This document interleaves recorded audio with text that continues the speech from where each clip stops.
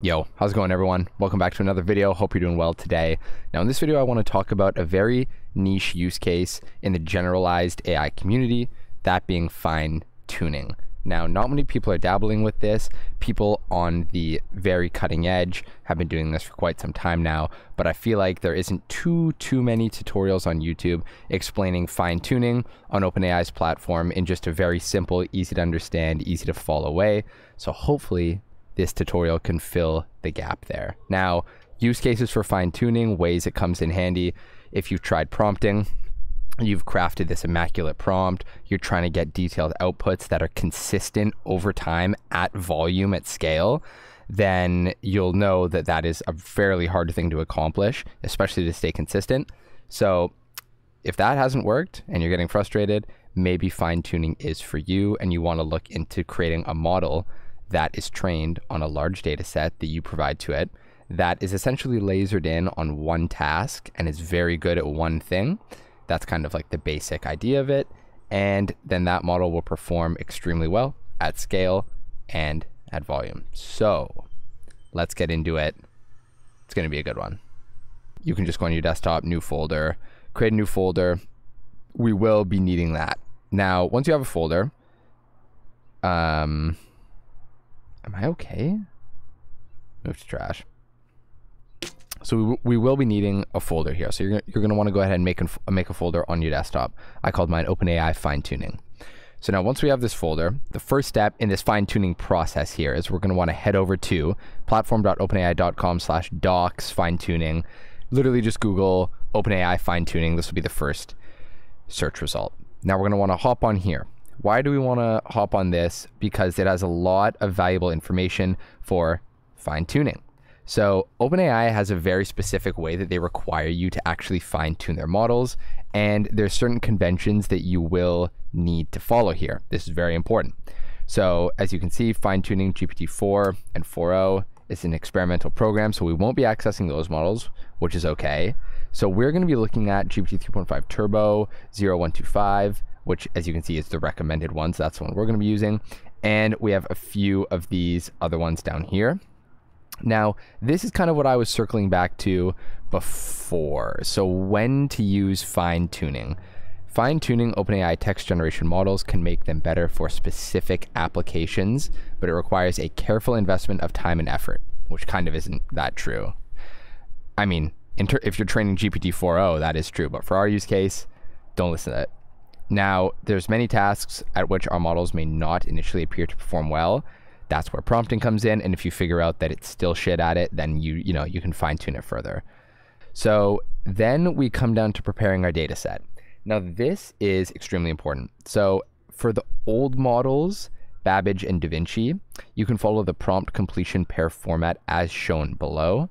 So as you can see, we have our prompt and then our prompt text, completion, and then our ideal generated text. However, for our use case, we're going to be using 3.5 Turbo. So we have this message content system, message role system content, and then this is going to be our system prompt, how we want our model to act. We have our role as the user content, and then this is essentially going to act as our prompt. And then we have the role of assistant, which is going to be our output from our model, our desired output, our ideal generated text. Now, they also have this multi-turn chat example. We don't have to worry about that too much. So we're going to want to go ahead and copy this right here. Head on over to GPT or your preferred LLM, copy and paste this in, and we're going to say, this is a training data set I'm using. I need 20 more just like these with no duplicates.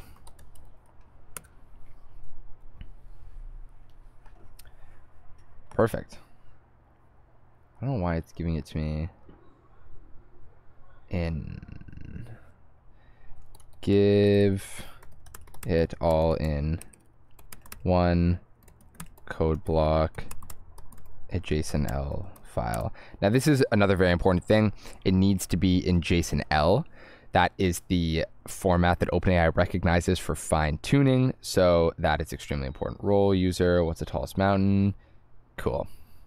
Yeah, looking good. All right, so this is going to generate us our data set. Now, the hard thing about training these models is just finding good data, good, clean data, and then finding it at scale. So that can be a huge issue when you're kind of dealing with these models and when you're getting into it. But for our use case, GPT will do it just fine. It's going to generate these, and I'll come back when it's all done. All right, we're all done here. Now, we're going to want to head on over to our OpenAI account. If you don't have one, create one, and then head over to platform.openai.com/FineTune, and you should come to something like this. Now, this is going to be our dashboard where we can control some inner workings of the OpenAI API. We have our playground, assistance, chat, but we're going to want to go to this fine tuning right here. We want to click create. Now, this is so simple. OpenAI make it so extremely simple. Now, I will create another tutorial if people want it on actually how to do this in the command line and actually in VS Code, all from scratch, and upload your model there, fine tune it. OpenAI has a very good command line interface that we can use to do this. However, we will just be using this for now. Now, for our file that we created, oh shoot, okay, so we're actually going to want to open up our file. Okay, we're going to want to create a file in our folder that we created on the desktop, OpenAI FineTune.jsonl. Come back to here, copy this code, paste it right in here. Cool, so now we have our data set. It looks good. We can see it's color coded. Very helpful to kind of analyze it in here. As you can see, we have 26, pretty far from the ideal amount. It does say that it's ideal to have at least over 200 in their documentation, but whatever. It is what it is. Now, we're gonna wanna move from here, come back to our fine tuning page here. We're gonna wanna click upload file, come over to our JSONL file right here, uploading, there we go. Now, the suffix is very helpful, so it can just help us like find our bot easier if we have a bunch of fine tuning. So we can just be like YouTube test 1. The seed is something that, just like it says here, it controls the reproducibility of the job. So if you're passing the same seed to different jobs, you'll get similar outputs, but we won't worry about that for now. Everything's looking good, everything's set. We'll click create here. It's going to create our job. It's going to validate our files first of all. If you get an error here, it'll normally tell you pretty clearly like what you did wrong, if your JSON isn't in the right format or whatever the case may be. All right, so this is going, it's fine tuning, a little sip of coffee. Actually, I take that back. It's not fine tuning yet. We're just validating the files as it says right here. Now, this will take a second. You can imagine how long this will take if we had like 20,000 data points, but we have a fairly small data set, which is good for this use case. It'll go a little bit quicker. We have 3 epochs, batch size is 1.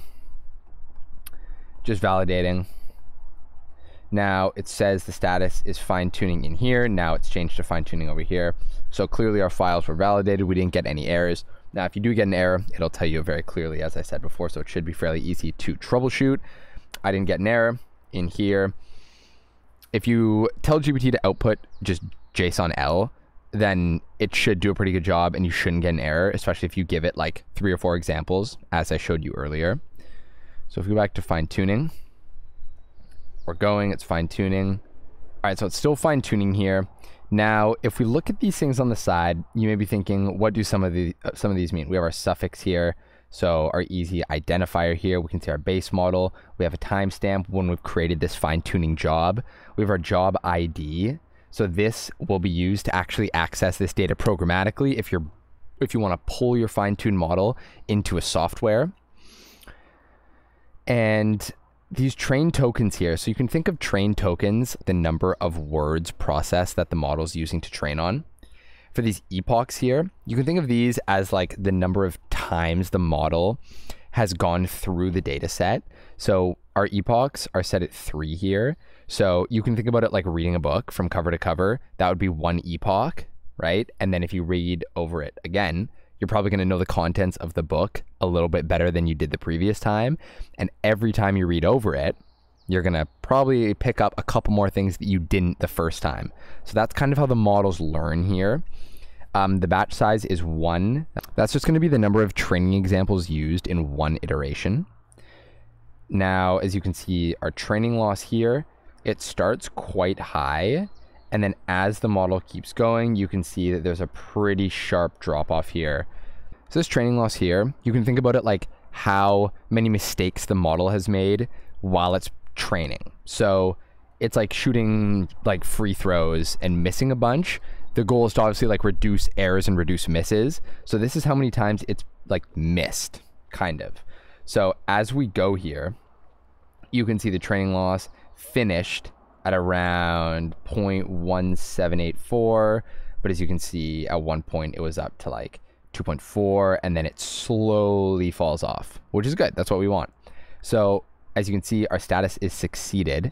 Now, if we go into our playground right here and we click on our model, you can see that this is going to be our fine-tuned model right here, the most recent FineTune job. Now, the system instructions aren't actually included right off the bat. This is probably something that they're going to fix in a future update. However, our system instructions are going to be essential for what we actually want it to accomplish.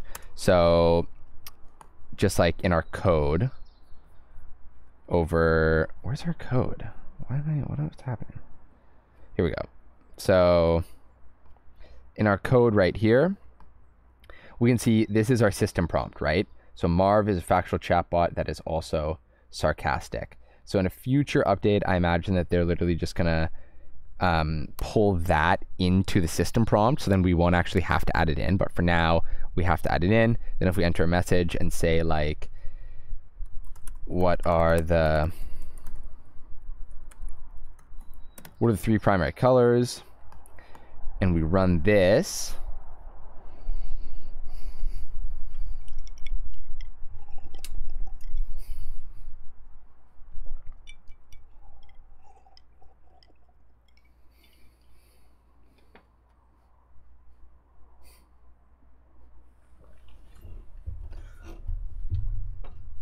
So Marv has said red, blue, and yellow. Stick to those for your next masterpiece, which is very online, very on brand with the data that we trained it on, the small data set, and also our system prompt we gave it here. I'll do one more just so you can see what is the sport of Canada. Yeah. Lacrosse, not hockey, surprisingly. So we're getting decent outputs.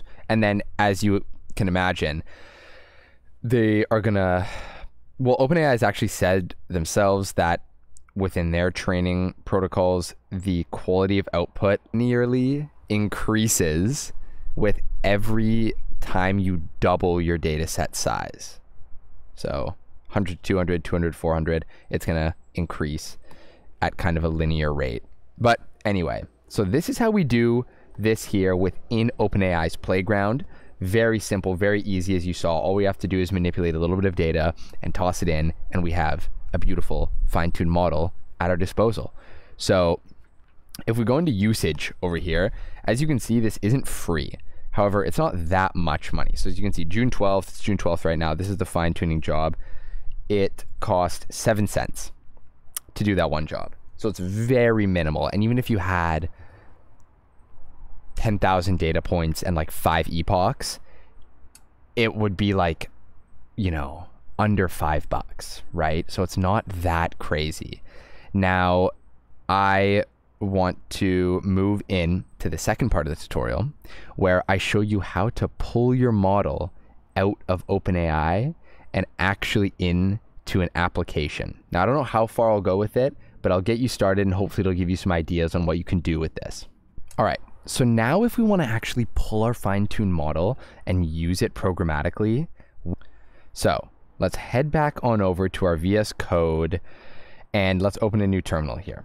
Now we're in our directory, OpenAI FineTuning right there. Now we're going to want to just pip install OpenAI.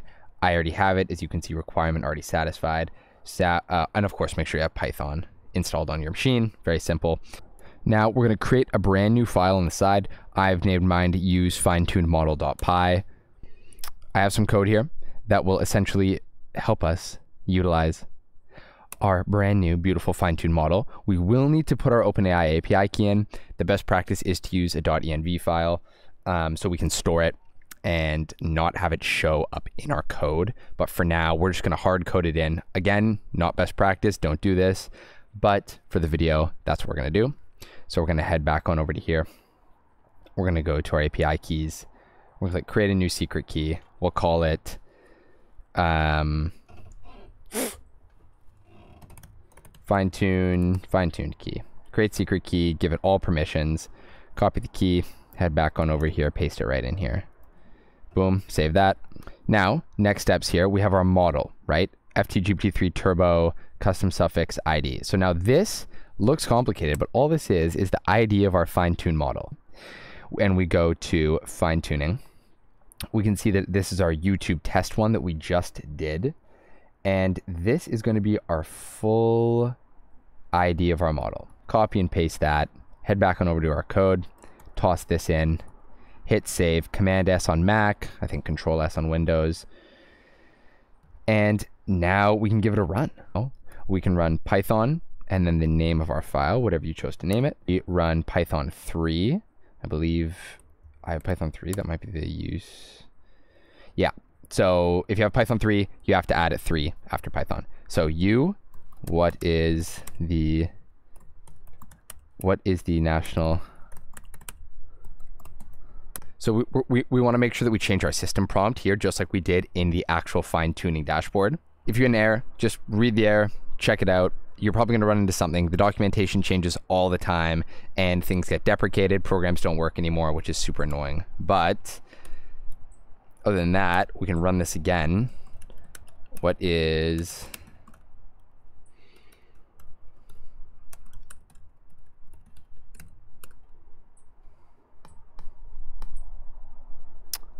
Okay, we're still getting it. So I ran into a couple errors there.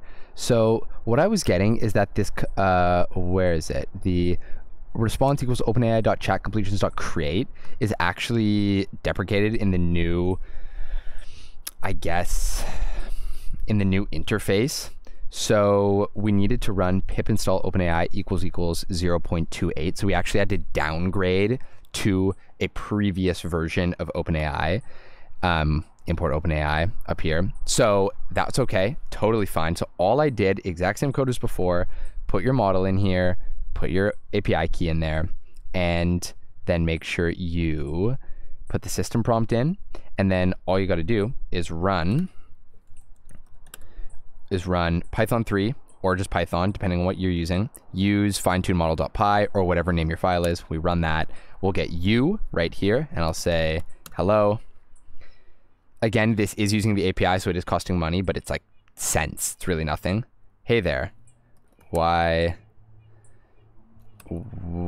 is your purpose?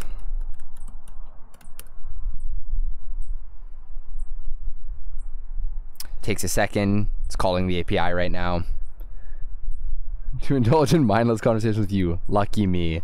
Perfect. So now we're actually using our FineTune model in a code base in the terminal. Super, super cool. Now, I am definitely going to be making a video in the very, very near future on how you can break this out even further, maybe put it into like a Gradio interface.